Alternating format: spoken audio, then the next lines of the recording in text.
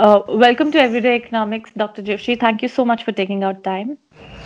It's a pleasure to be here. Let me start immediately by asking about the latest GDP estimates for the July-September quarter that were released by the government last week. They seem to have generated a lot of relief about the state of the economy because although there's a contraction, it's not as severe as was being talked about. And we see this sense of relief, especially among amateur commentators. In your expert view, what is the information and insights that these estimates contain and provide to us? What do we know about the impact of the virus on the economy from the estimates and from other sources of information? And if you could also talk about the points, if any, to bear in mind while interpreting the quarterly estimates. Sure. I think the quarterly estimates, first of all, are the first estimates, and they are subject to a lot of revision going ahead because as and when more information becomes available, these estimates will be fine-tuned. But I think, keeping that aside, focusing on the second quarter numbers that came out, well, the GDP print of minus 7.5% for the second quarter is better than most recent consensus estimates and also better than our initial estimate, which was minus 12%. So, and I think there were some indications that things were turning out to be a little better than what was expected, particularly in the month of September. High frequency data, which I think everybody resorts to these days, whether it is the Google mobility or the tax collections or power consumption, I think they were pointing towards some sort of a recovery. But yeah, the final print did come as a pleasant surprise. And there were four reasons why GDP improved. I think, first of all, number one, there was pent-up demand. The activities were not allowed in the first quarter, so there was demand which needed to be satisfied, and that pushed the demand, the consumption demand up, not aggregate, but for certain categories of goods and services, and that got reflected, particularly in the auto sector. Then I think there has been a continuous support to the economy from agriculture. So agriculture was expected to do well, and it did well. Then I think to some extent the manufacturing data was much better than most expected.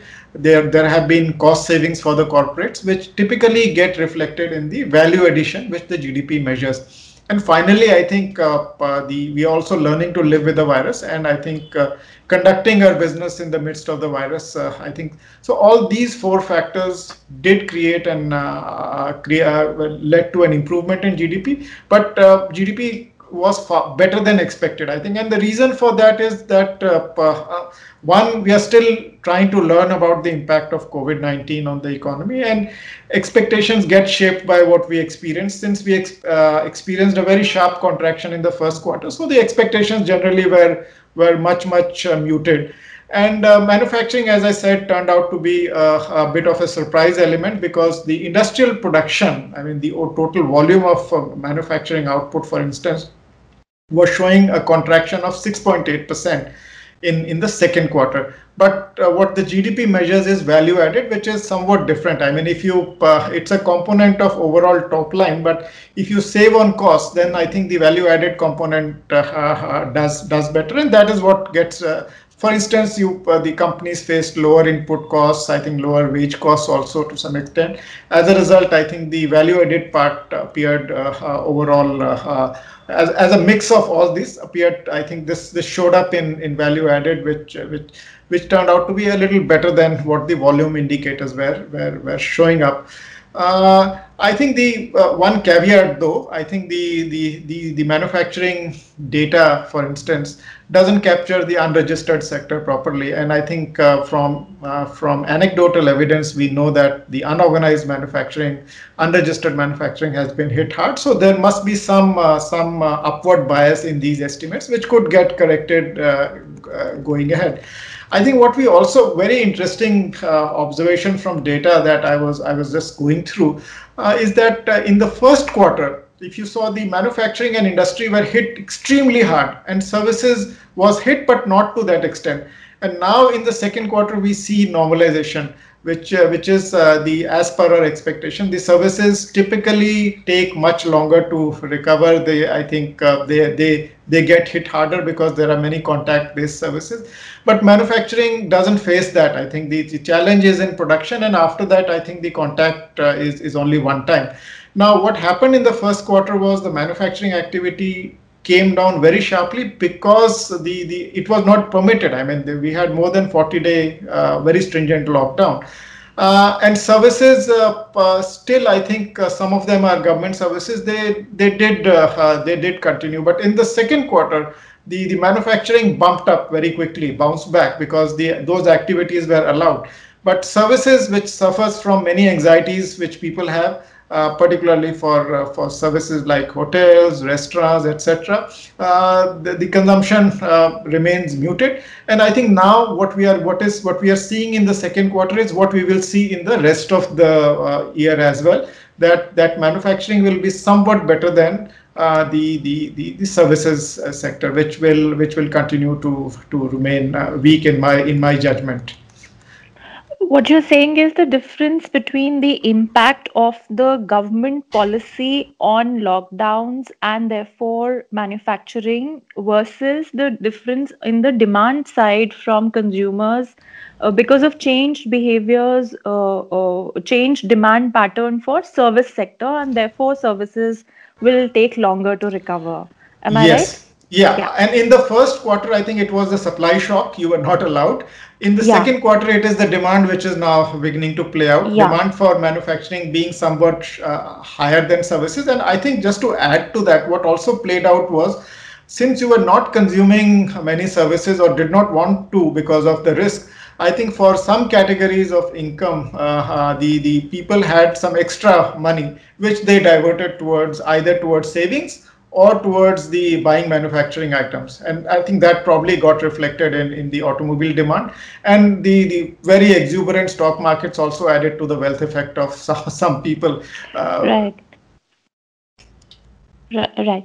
I just want to, before I go to the next question, I just want you to explain a little more to my lay listeners about what you said on, how the difference between what the IIP, which is industrial production, was showing versus what the GDP estimates show, because that one is a volume indicator and the other is value addition. Why is it that GDP, which is value addition,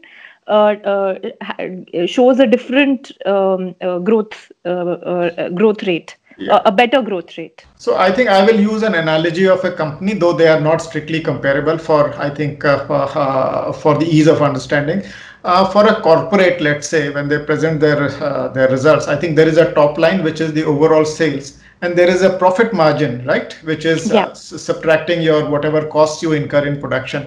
Now, if your top line is, let's assume, is not growing that fast, but you incur a lot of cost savings, then what will happen is that the value added, which is a component, which is the difference between the top line and the input costs, I think will appear to be little will be much better than, I think, the so I think in nutshell, the overall revenues may not rise that much for a company, but its profit margin can improve, and GDP is value added, which is closer to the profit margin, because the input costs had reduced, the wage costs I think also got reduced. Now, as a combination of all this, the overall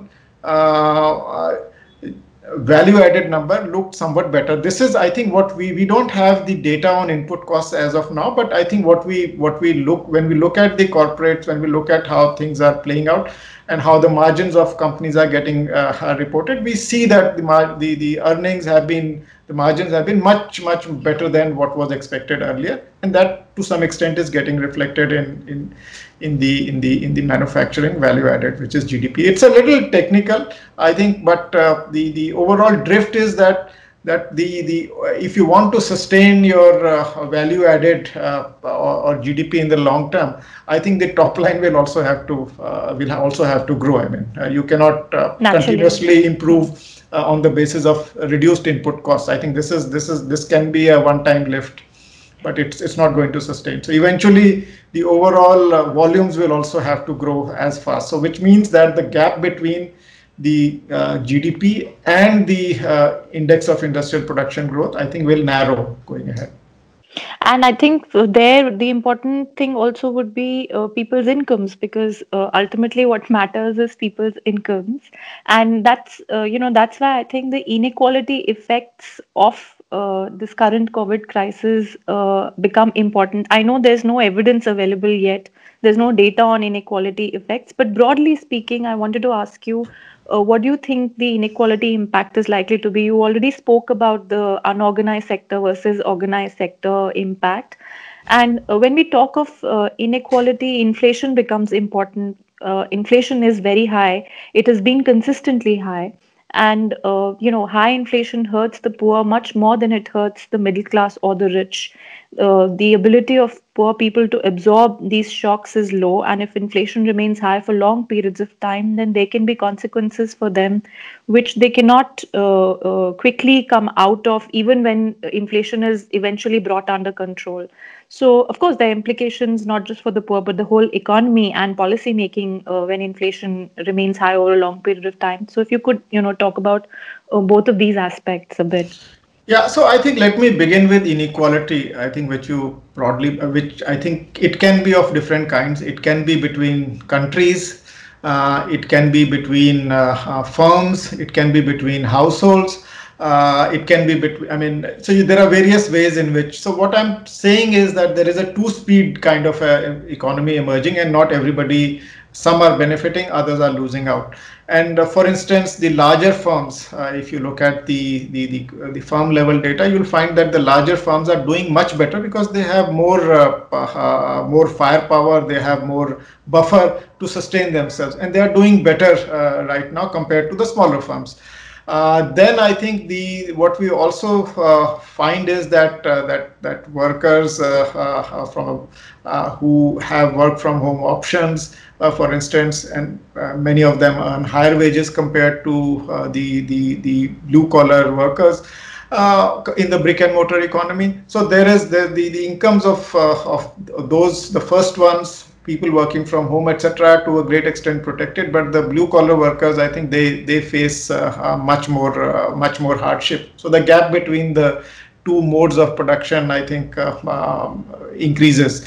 And I think there is some evidence, not for India, but I think in general, I think the World Economic Forum had mentioned a few days back that what they found was that women, poor, elderly, disabled, and migrant populations, they have suffered the most, I think, out of the pandemic, and the measures that were initially taken to contain the pandemic. I think so. That again tells you that this is, and then obviously I think extending it to countries, the rich countries have too much firepower to or fiscal room, so to say, to support, spend, and support the people and the economy. But poorer countries do not have that kind of. So the divergence between rich and poor countries in terms of per capita income can temporarily rise. So I think it's very obvious that there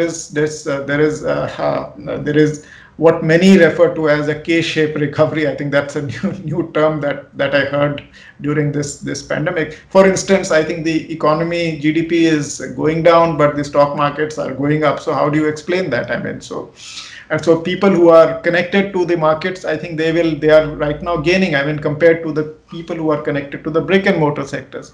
So there are various shades in which the gap between one class of people and the other class of people will seem to emerge, or between one sector and the other sector will continue to emerge. For instance, I mean, if you take people who are working in hotel, tourism, and entertainment, I think they will suffer much more, I mean, compared to people who are working in let's say, in the auto sector, for instance. I mean, so Or in clearly, government. yeah, I mean, government is, yeah, the government salary is protected. I mean, although I Yeah, think there were some cuts. So in different shades, and now I think coming to your, I think you had mentioned poor. I mean, how now what happens is when inflation goes up, I think it reduces the ability of the people to generally consume. I mean, Because just to give you one example, we did some back of the envelope calculations. If you look at the fiscal 2019-20, the overall private consumption expenditure, which is the spending on goods and services of all the households taken together in India, was about 123 lakh crores in nominal rupee terms. Now, if what we found was, if you do a simple simulation, I pushed the inflation up by 1 percentage points, the overall final consumption expenditure goes up by 1.3 lakh crores. And if you just to relate it to the food, if there is 1 percentage point increase in food inflation, which means that, let's say the food inflation is at 6%, it goes to 7%. Now that pushes up the food bill of the nation by 33,000 crores.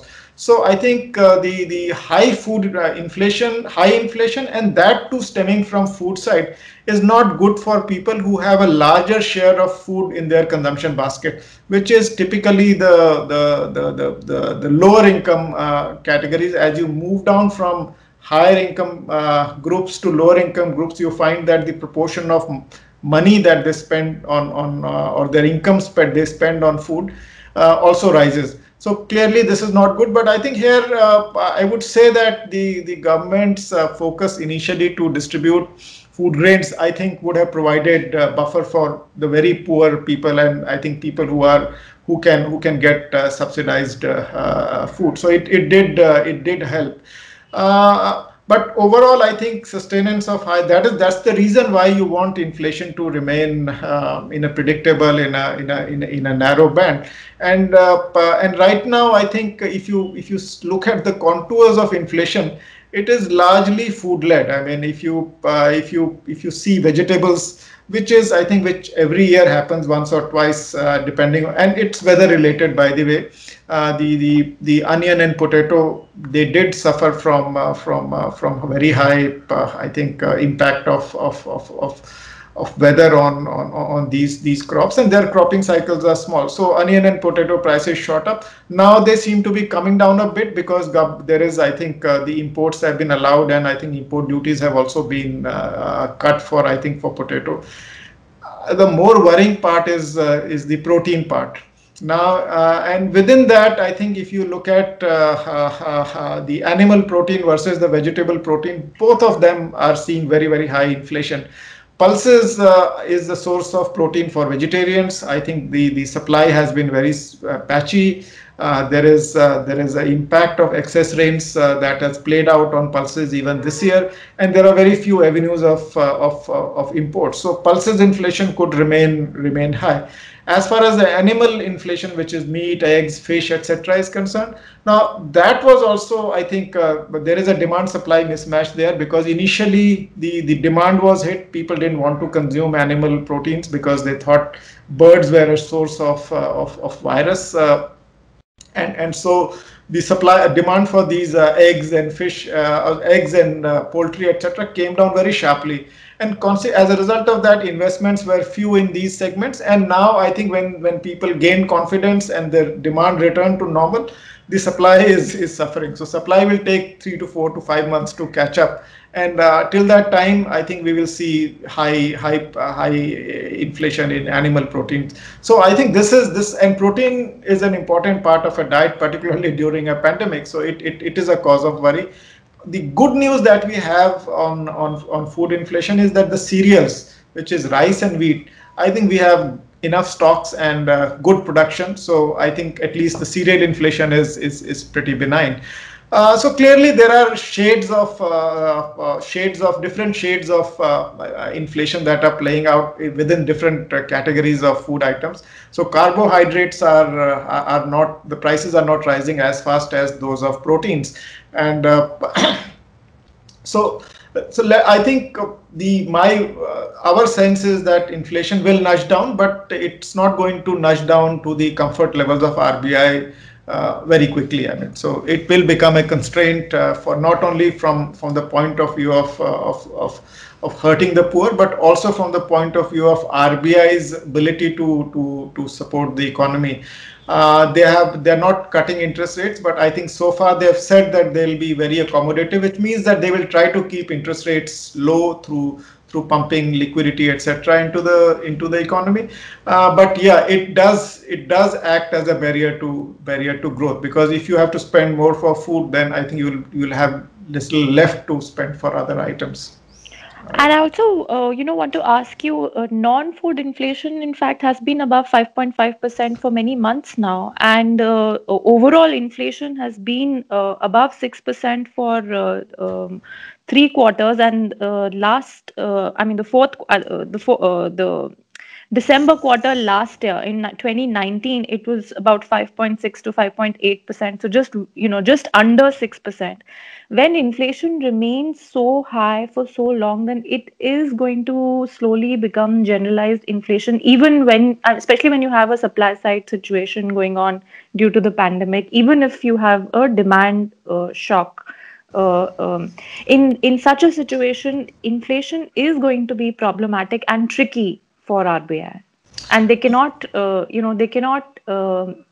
I mean, how easy is it for them to say that because growth is so low, we are going to focus more on growth?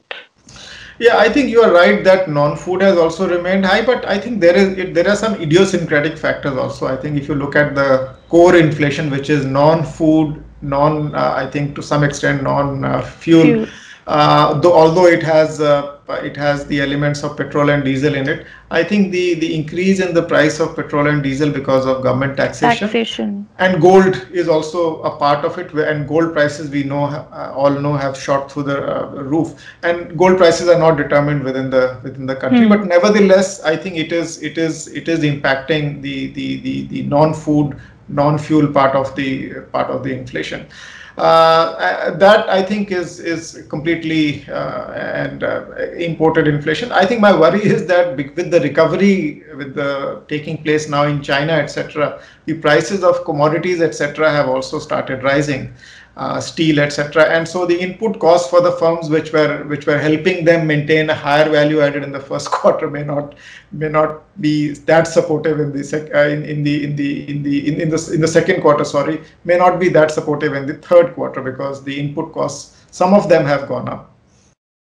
It's good that at least the cereals we have enough stocks. I mean, so the one basic stuff is there, and government is also, I think, the distribution of food grains, I think, is also helping. I mean, I think some pulses were also distributed as a part of that, Yes. so that comes as a support. I mean, so that's Yes. been a very good policy move. I mean, the overall fiscal room, so to say, is limited with us. And what happens is, during a pandemic kind of a situation, to reach the last mile, it's the fiscal policy that plays a more important role than the monetary policy. Although monetary policy is required to support fiscal policy during such times, and it's doing it across the world. But last mile issues can be sorted more through direct support. I mean, which is fiscal in nature and not so much monetary.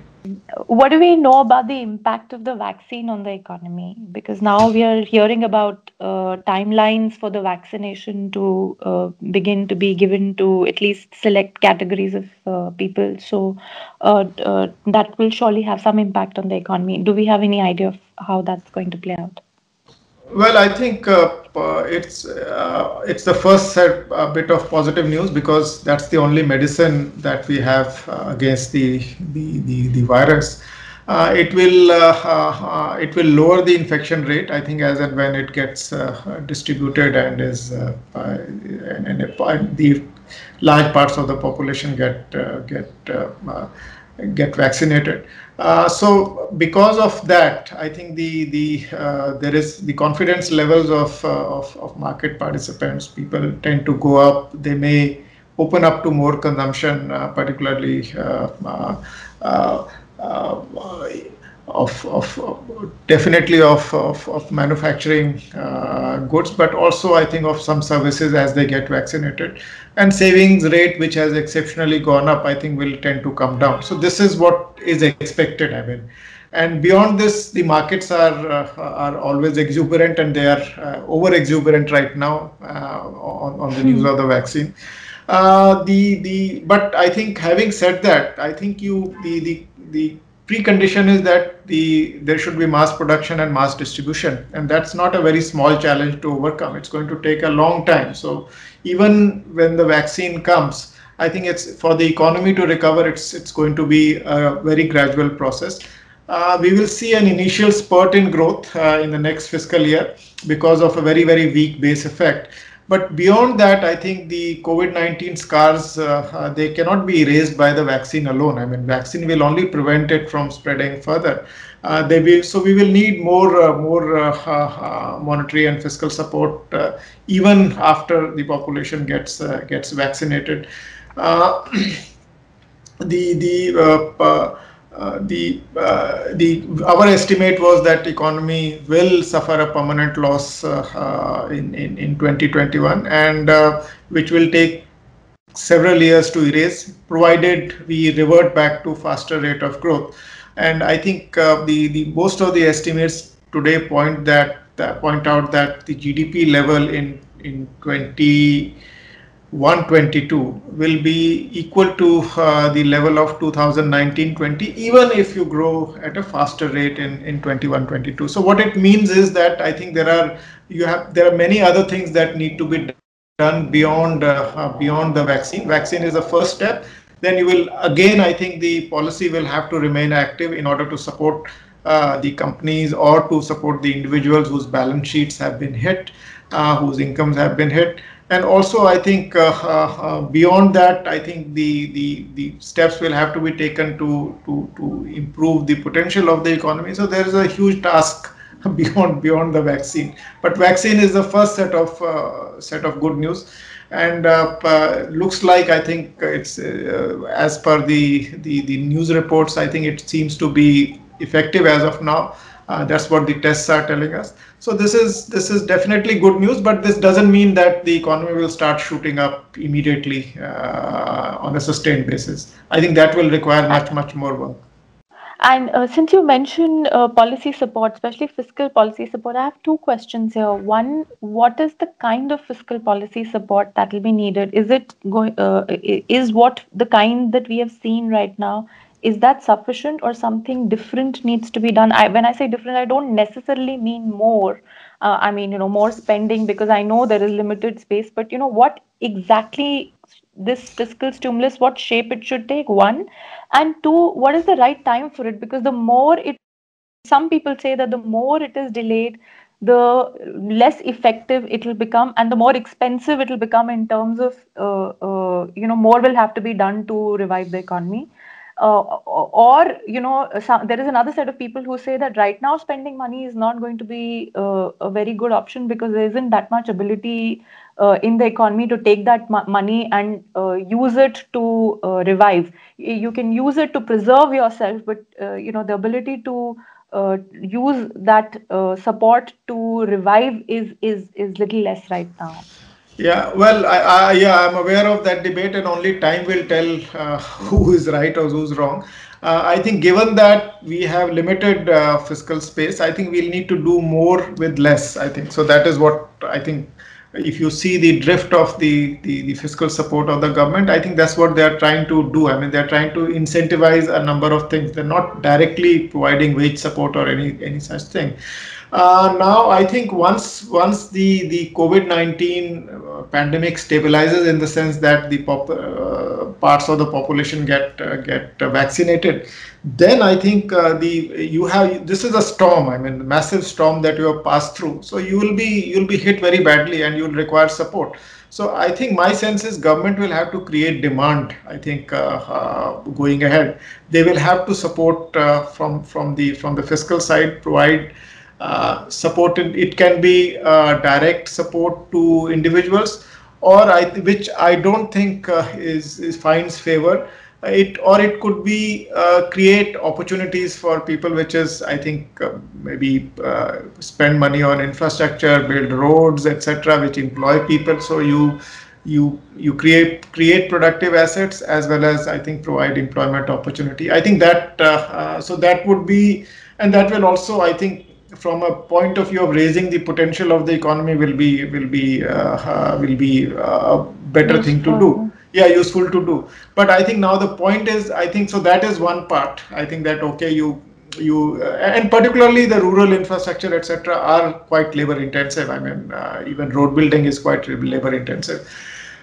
Beyond that, I think I would feel that I think some of the sectors which particularly in the services industry, I think they will many of them will disappear. I mean the restaurants, etc. They're already closing down, uh, but so they will require some hand holding. That's my sense. I think some sort of incentive or support. So that will have to be provided from by the government, and I don't know in what shape it will come. But my sense is that right now they are more focused on doing things which might be good from the medium term perspective, which is I think which is investment and infrastructure creation. And I think if you look at the second quarter GDP also, actually the private consumption has fallen by 12% or so, but the investment I think still is showing only minus 7.5% decline. So I think it requires some more prodding or some more analysis to see why this has happened. But I think this also is to some extent a reflection of I think a drift more towards investment or creating infrastructure. But my sense is if you there's always I think a risk that you run. I mean if you don't provide support right now, you'll have to provide it later. It's like saying that I think the people are borrowing from the banks, and I think they're not able to pay off. It would become an NPA. So why not support the people directly right now? It's that kind of a. So you'll have to. There is a cost associated with it, and I think my sense is government is going to support the economy via infrastructure and rural boosting rural demand, etc. And maybe for some specific sectors which where the balance sheets have got impaired very badly, I think they might come out with some support. So the support in the first half of this fiscal, or I think is essentially largely towards the more vulnerable sections. I mean, if you see more PM Kisan or whatever it is, I mean, it's going towards more vulnerable sections. It is focused more on the rural economy. I think they will also have to think a little bit more about the urban poor have been impacted pretty badly, and there's no direct support system for them. True. And I also, before I close the conversation, I want to ask, is it possible that, the pandemic will have some sort of structural impact on the economy, and therefore, given that we estimate and measure growth and therefore the recovery in a certain set format, this recovery may not, get captured in our measurement for some time at least, and it may escape measurement. So what I'm asking is that, two things: one, what could there be some sort of structural impact of the pandemic, and two, if there is, then maybe we will underestimate the recovery for some time, just purely because we may it may happen, the recovery may be happening in those parts of the economy that we don't measure in our GDP estimation right now. Well, right now, I think my sense is that the formal sector, the registered sector, whatever you might like to call it, I think their data information is available pretty quickly, so to say.